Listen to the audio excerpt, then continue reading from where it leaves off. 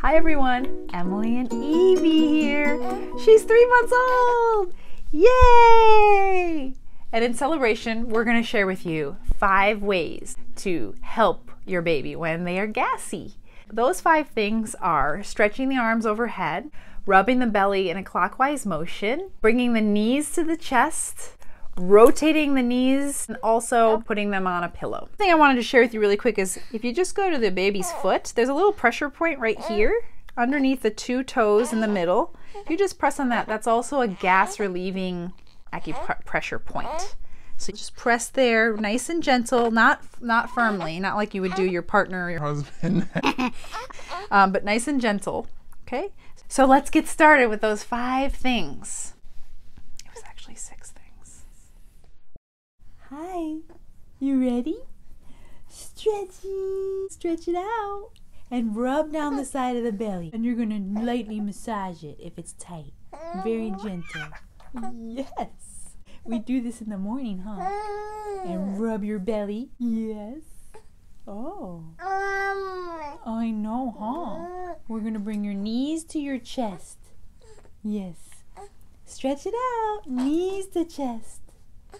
And then rotate knees clockwise. Yeah, you know this. We do this in the nighttime, huh? And then bring the legs up and bring the legs down. Bring the knees to the chest.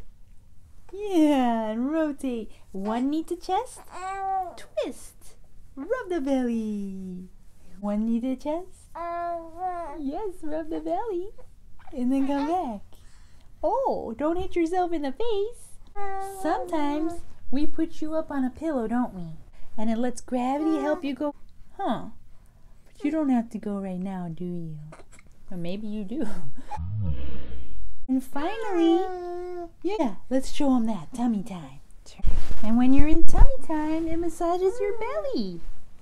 Doesn't it? Oh, look at you lift your feet. Hey, come back.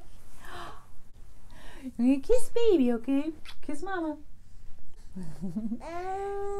Yeah. So that's the 6th thing to help your baby when they're gassy. Remember, babies can be gassy in the night and in the morning. At least our baby is. That's the typical times where, of course, you're exhausted and suddenly, you know, your baby's gassy and you don't know why. Try those things out. I hope that they help you.